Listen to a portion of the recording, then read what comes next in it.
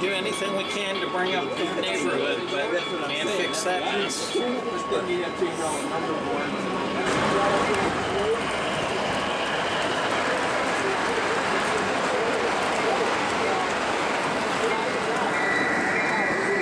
Okay, the problem I'm having is this layout is 300 feet long, one loop.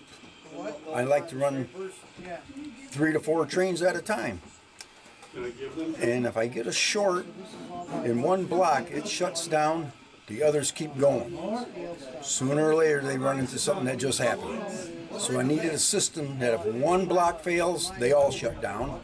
Dennis was glad enough to do this for me. So here it is. All the relays and everything works just fine. I can turn them off if I want to deactivate the system one at a time. So what you have 4 180 blocks feeding each of the, or 4 180 transformers feeding each of the blocks. Power comes in to the relay panel. Power supplies the voltage regulators shown over here. The voltage regulators supply DC to the relay blocks.